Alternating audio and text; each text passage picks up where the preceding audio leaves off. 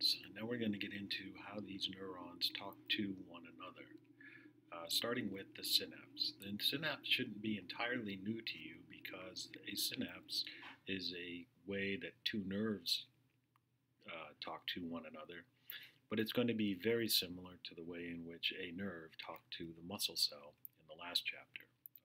The difference being we'll have two nerves here. And there are a few other differences that we'll get into and how nerves are used to integrate the information as well as just pass on a signal to do something. So the nervous system works because information flows from neuron to neuron, and those junctions are connected by synapses. They can be from one neuron to another neuron, which we'll talk mostly about today, or one neuron to an effector cell, which we talked about when we talked about causing a muscle to contract.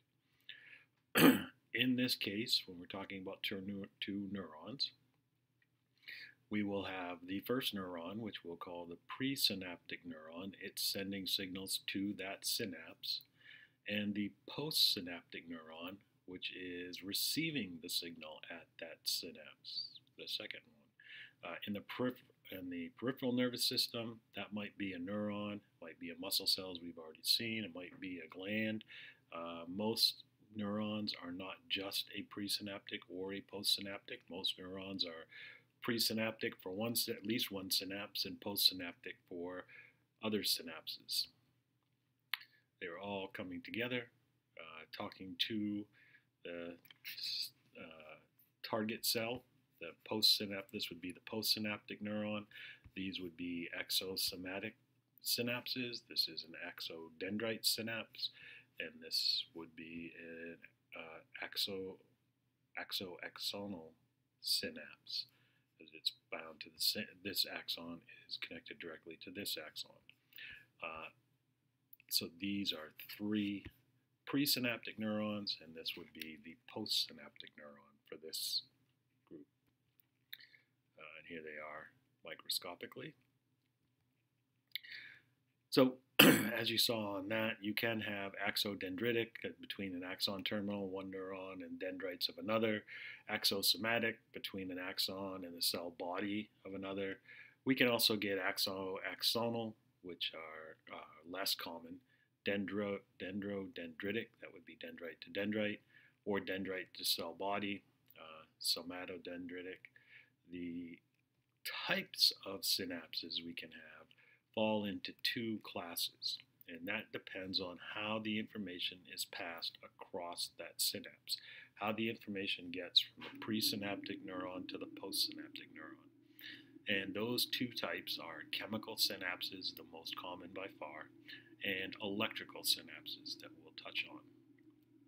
So chemical synapses are the most common. They release a substance called a neurotransmitter. They're typically composed of two parts: an axon terminal of the presynaptic neuron, which has synaptic vesicles that are filled with that neurotransmitter, a receptor region on the postsynaptic neuron's membrane that receives that neurotransmitter.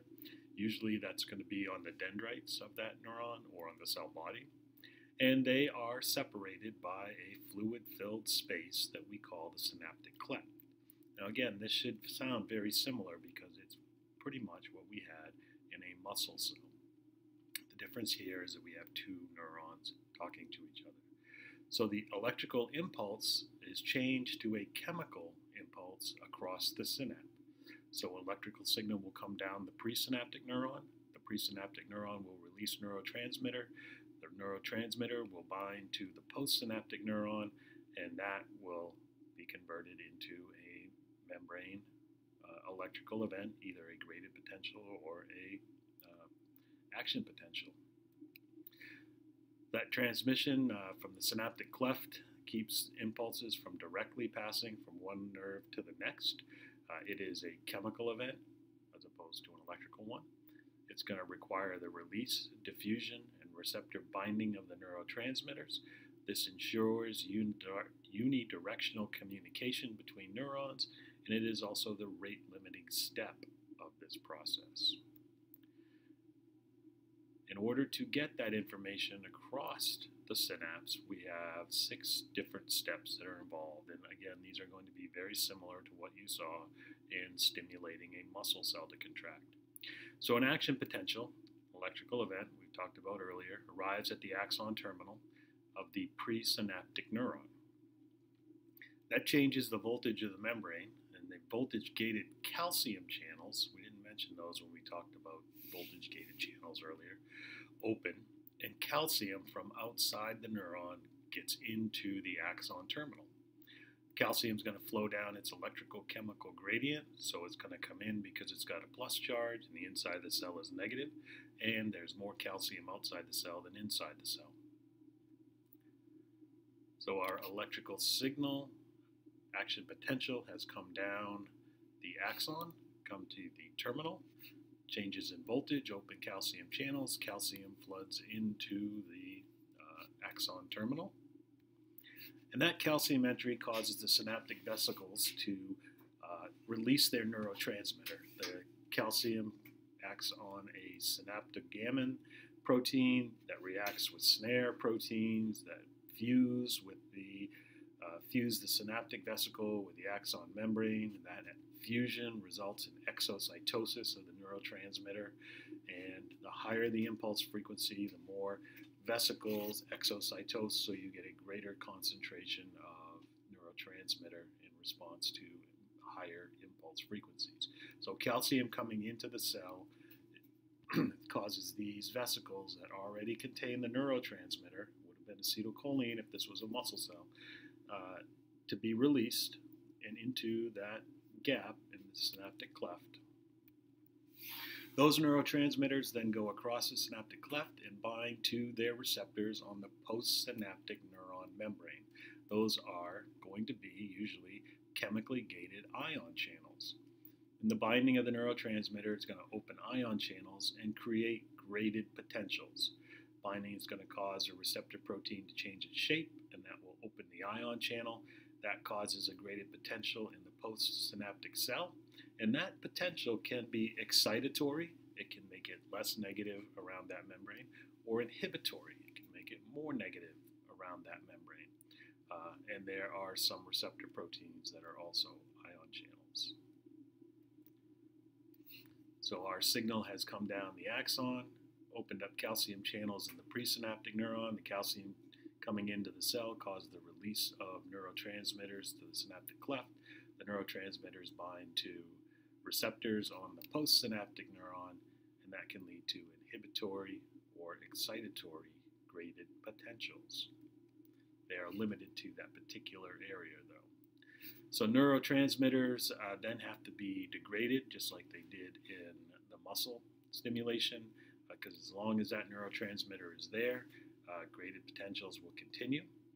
So within a few milliseconds, neurotransmitter is often terminated either by reuptake by the axon terminal of the presynaptic neuron.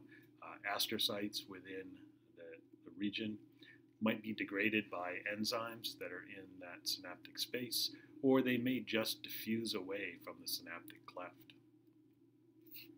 So the neurotransmitters are here, and we don't want them there forever, or else this would continue to signal forever. So we get rid of them by those various mechanisms.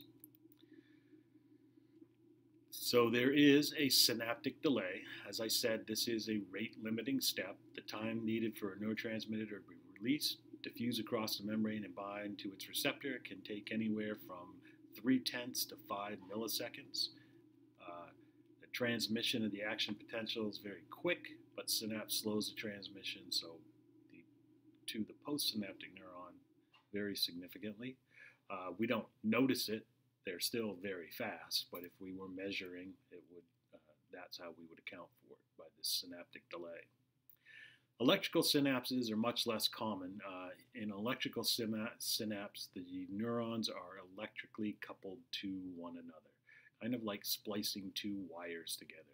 They're joined by gap junctions. Those gap junctions connect the cytoplasm of adjacent neurons. Communication here is very rapid. Can be unidirectional or it can be bidirectional. They can go both directions. We find these in brain regions responsible for eye movements and the hippocampus that are involved in emotions and memory.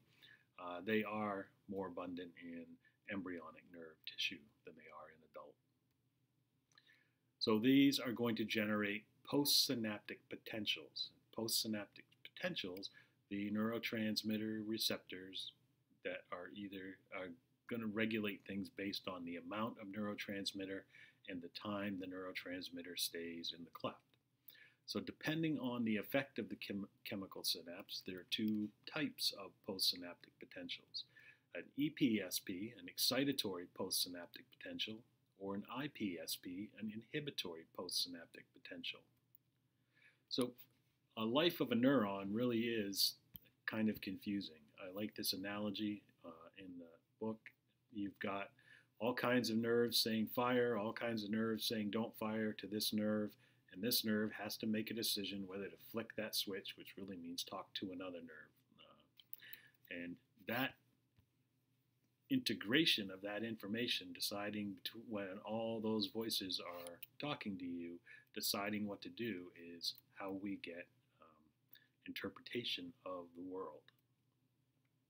So excitatory synapses, the neurotransmitters open chemically gated channels. They allow for sodium and potassium to run in opposite directions, much like we talked about earlier. Sodium influx is going to be greater than potassium efflux, so the resulting local net graded potential can cause an excitatory postsynaptic potential.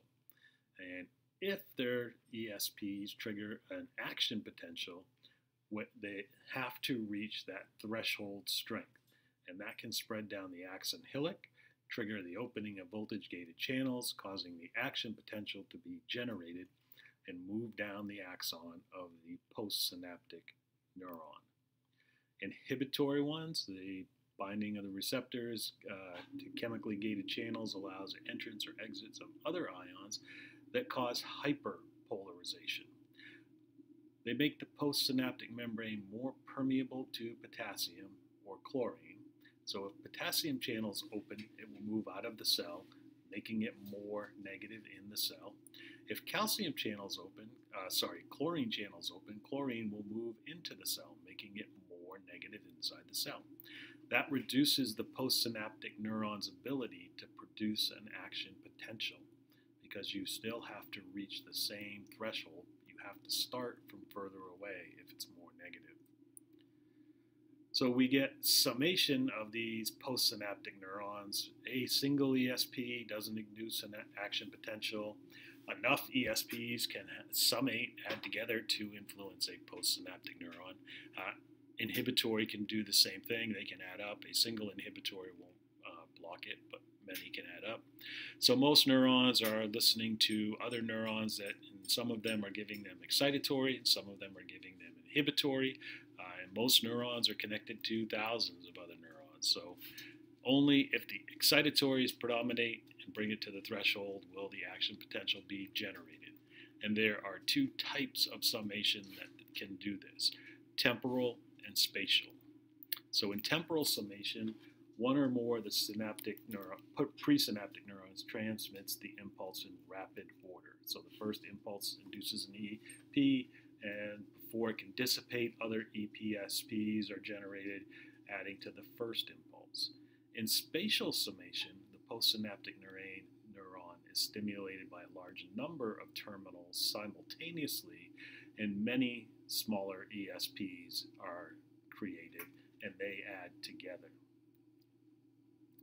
So we know that repeated use of a synapse increases the presynaptic cell to excite postsynaptic neuron, so we call this synaptic potentiation. Calcium concentrations increase in that presynaptic terminal, causing release of more neurotransmitters. That's more EPSPs in the postsynaptic neuron.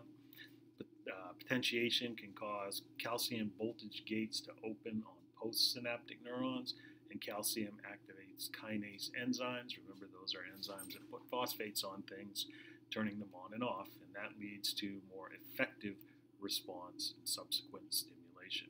And we know that long-term potentiation is related to learning and memory, and we think it has to do with this type of event. The more you use a neural pathway, the more easy it is to use that neural pathway. Presynaptic inhibition, you release the excitatory neurotransmitter by one neuron, inhibited by another neuron through the axonal synapse. You get less neurotransmitter released, leading to smaller EPSPs. So before we go any further, let's take a break, and then we'll come back with a new set dealing with neurotransmitters, because there are